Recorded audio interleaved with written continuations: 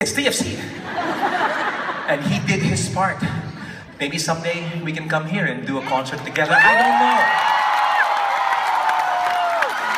And for those of you who watched us in the ASAP 19, well, it wasn't ASAP 19, but it was back then, ASAP 2 years ago.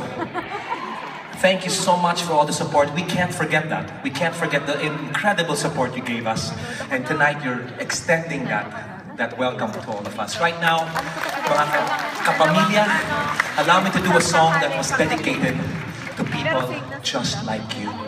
This has nothing to do with TFC except that it is their desire to make you know that we together believe sa galing ninyo ng bawat isa sa inyo.